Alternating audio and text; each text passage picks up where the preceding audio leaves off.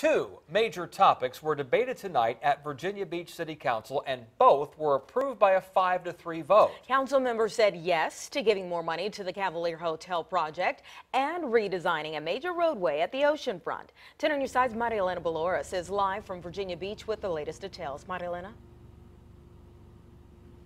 Anita, it was standing room only at tonight's Virginia Beach City Council meeting, and the majority of people who spoke were not in favor of either of those projects, but council did approve them both.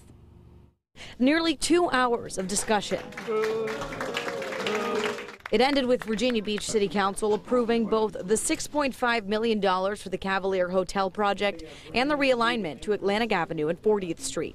In 2014, the plan was for the city to invest $18 million into the Cavalier project, but now that number has increased. The city's contribution is from the 1% on-premises generated revenue. The plan is to add an Embassy Suites to the existing project, which includes the Cavalier Hotel and an Oceanfront Marriott. At tonight's City Council meeting, a Cavalier Associates representative said adding the Embassy Suites would fill a void. It creates another convention space that would draw more year-round business. This is one of the best returns I can think of, and you're doing it while you're creating a need, not creating, but serving a need that the city does not have today. But community members disagreed, asking what was the point of a convention center just down the road? There's a gap in city council understanding what the taxpayers and the citizens of our city want us to do.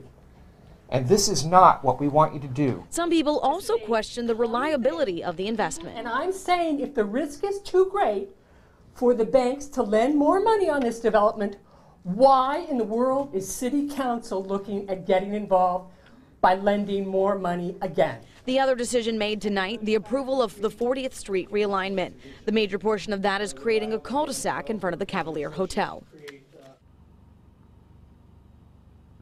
The road project is expected to cost $2.5 million and will be paid for by revenue from the hotel. Now, the hotel plan will head to a performance agreement that'll go to the Virginia Tourism Corporation. We're still working to find out what the timeline is for that project, and we'll keep you posted. In Virginia Beach, I'm Marielena Baloris, 10 on your side. Tom? All right, lively session. Thank you, Maria.